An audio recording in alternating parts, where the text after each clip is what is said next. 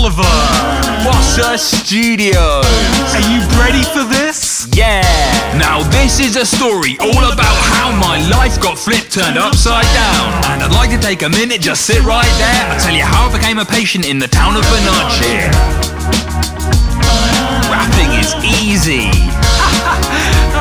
Who'd have known? Yeah.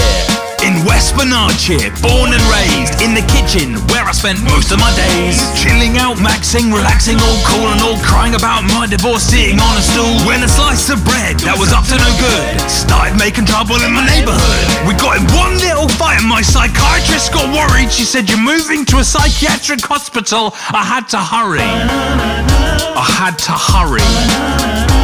That line fit, didn't it? No, not really. Close enough.